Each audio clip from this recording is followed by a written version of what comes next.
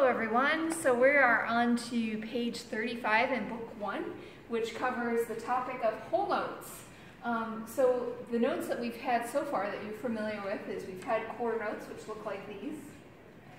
And if you looked into your book and you tried to figure out how many quarter notes would be in a measure, usually in 4/4 time we have 4 in a measure. We count 1, 2, 3, 4, right?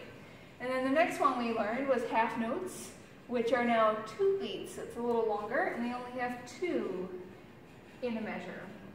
And we count 1, 2, 3, 1, 3, etc. So, and then the whole notes are now 4 beats. So as you can imagine, quarter to half to whole, 1, 2, 4. We're doubling it the whole time. And it looks like just like an oval by itself. And it is 4 beats long, so we're going to hold it 1. If I play this on the violin, I'm going to go down the line, so I'll play quarters, 2 halves, 2 wholes, and you can see the difference. I'll count it loud.